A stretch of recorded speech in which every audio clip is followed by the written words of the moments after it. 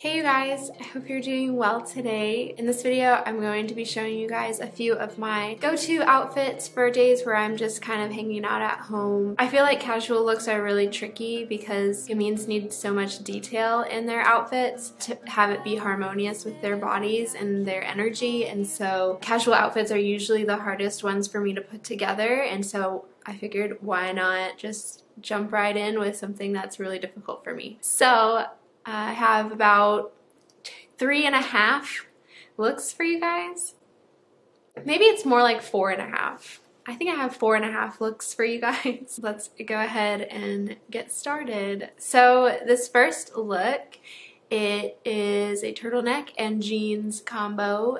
Of course, for Flamboyant Gamine, a turtleneck is a staple in our wardrobe. This one in particular, I got a little bit larger than I would if I wanted it to be fitted because I wanted to use it more casually, and so instead of wearing something skin tight when I'm like lounging around my house or doing work or whatever. So this shirt is a little bit bigger, but since it is still cropped and it still has the high neckline and the wrists exposed, I think that it works out pretty well for me, especially when paired with these light wash denim pants.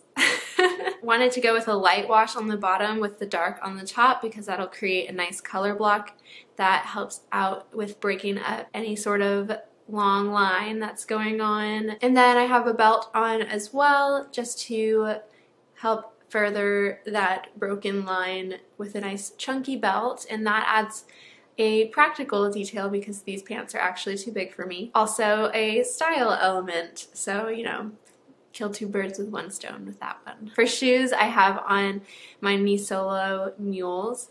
I told you guys a while back that I was going to be getting these, and here they are. And I think that they really do add a beautiful look to something casual like this. I think that since it doesn't stop the ankle, then the whole foot line is really elegant and really beautiful in that way. And since it's a nude color that's not really in any other part of this outfit, it actually can create a color block there too. And so I think that my biggest tip with a look like this when you're making casual looks is just to play with a bunch of different colors, even though these are all neutrals. Play with a few different colors and have very few repeated colors going on, and then have more detail at the neckline with something that has a high collar or a turtleneck, and something with, like, I added on some jewelry. As you can see, I have on my little pendant necklace, which is actually this one. It's a little opal pendant. And also I have on a chain necklace, like a chunky chain, so that adds like another interesting piece to a generally relaxed kind of an outfit. What do you guys think of this outfit? Tell me down below. If at any time you have an idea or a thought, just pause the video, go down below, type it out. Also, if at any point in this video you really like an outfit or something like that, just click the like button. That will help out my channel quite a bit and bring this beautiful Flamboyant Gamine content to the world, to a bunch of people who didn't know they needed this, okay? Alrighty, moving on, let's get into the second outfit. Surprise, I'm wearing stripes. I'm sure you saw that one coming. I love my striped t-shirt looks, and I love bright yellow. I feel like stripes are almost a solid for Flamboyant Gamines. Like, they're not the interesting piece of the look, really. Like, if you're wearing a striped shirt, that's gonna be like the most harmonious piece you could wear, and it's not really a standout piece for Flamboyant Gamine. That's how I feel about it. Stripes are neutral. Stripes are solid in my made-up world. So I have on my striped Everlane t-shirt. It's boxy, it's cropped, it's everything good for Flamboyant Gamine. But I have it tucked into my mom jeans again. These are from Sezane, and they have completely broken in, and they just are super comfortable, even though there's no stretch in them at all. I think that if I were to get these jeans again, I would definitely size down. That way I would have an option that was more like, ooh, these jeans make you look good, girl. And then also this pair that I own currently, which just makes me feel comfy and cute and 90s mom. These jeans are actually cropped and they're high-waisted. Wearing high-waisted and cropped things shifts the line up just, you know, creates that illusion that you're actually proportionate maybe. The other thing that I have going on with this look is this cardigan.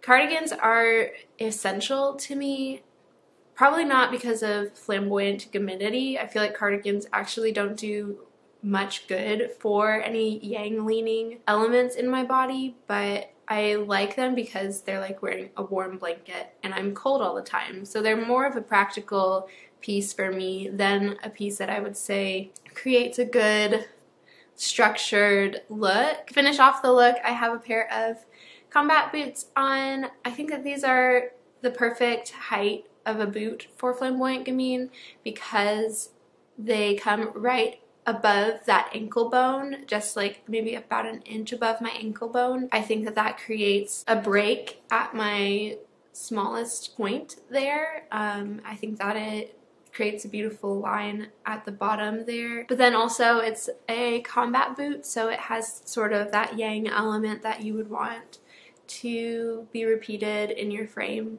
With this outfit, I was feeling like it was just slightly off still, and so I wanted to see how it would look with a pair of black jeans. And I like it better with black jeans. Since there is such a huge color moment with this cardigan, I feel like having the black jeans really supports that, and it's not competing with the brightness of the jean below. Gives me a more fittedness to combat the largeness that is the cardigan. So I think that having a skinnier interior line, I guess, would help with if you wanted to wear something that was more oversized and more soft, to throw on just something massive and bright over something that's more simple and fitted and still cropped, still high-waisted, all of that good stuff that's important for Flamboyant Gamine, but then to throw on this huge, fluffy, unconstructed piece, I think really relaxes the look. Now I've put on my purse. This one, it goes with the shoes. It is a crossbody bag and it is a rectangle.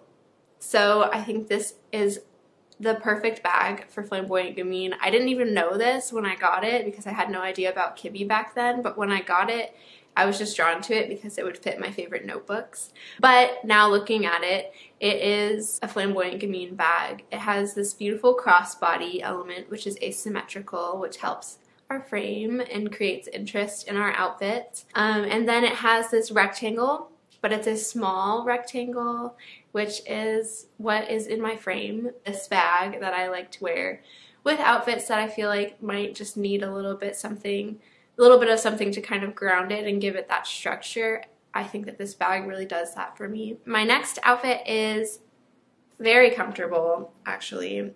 It's almost like wearing pajamas, but I think that it has the right elements in it that make it flattering for my body. And the first element would be my crop top. It's a structured, thick cotton shirt from a gift store that I cropped the bottom of it, and I think that because it's so high up on my neck and then it's nice and boxy, it doesn't really form to my frame at all.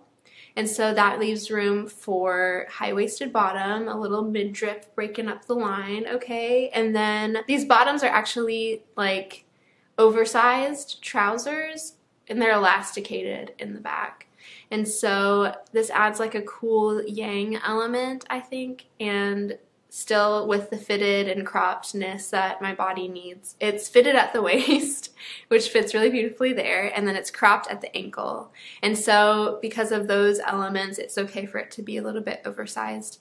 And then I feel like that just kind of mimics the top, actually, because the top has similar things going on where it's cropped, but it's also fitted at the neck, and so that is just repeated in the pants.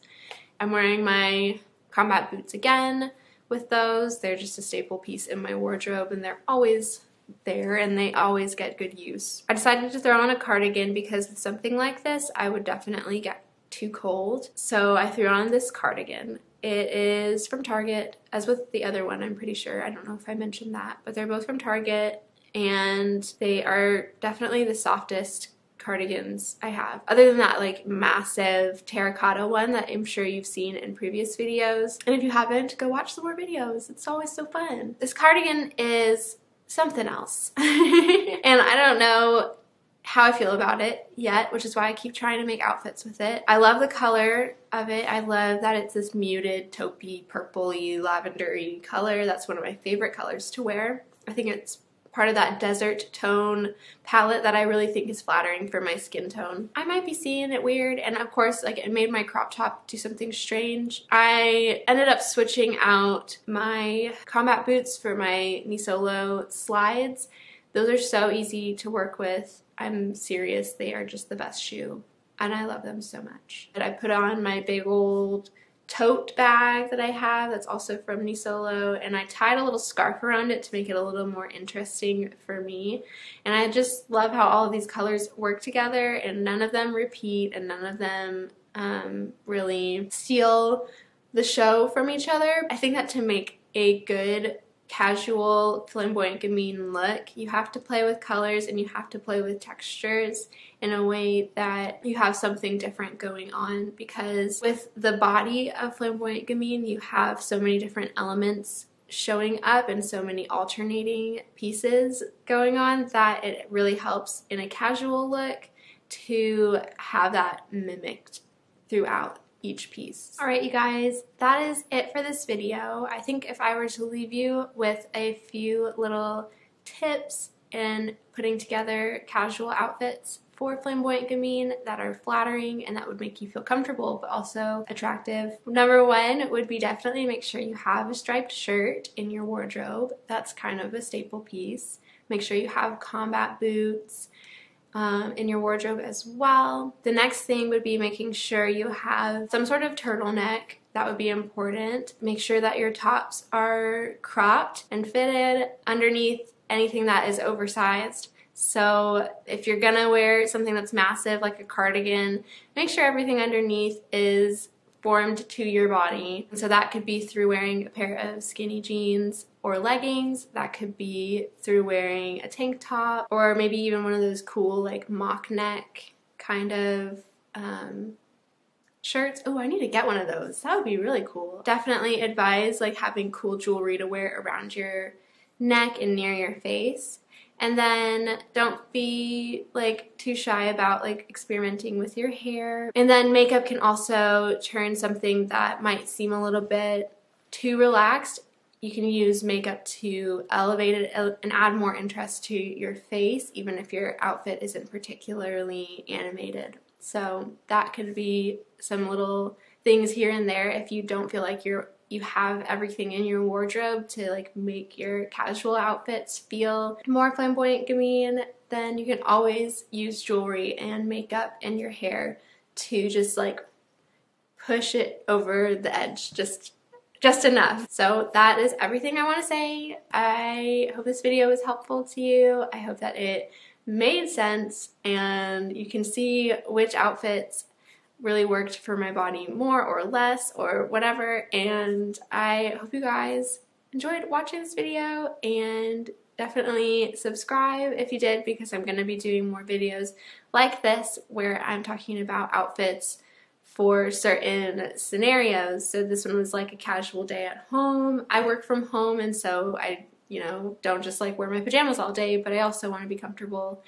And then I'll be doing some more that are like, going to a party, going on a date, going to the office. That'll be a tricky one because I work from home. And yeah, so if you're interested in those sorts of videos, definitely subscribe. If you liked this video, give it a thumbs up. All these things help out my channel. So you guys are great. Thanks for hanging out with me, and I will talk to you in the next one. Bye.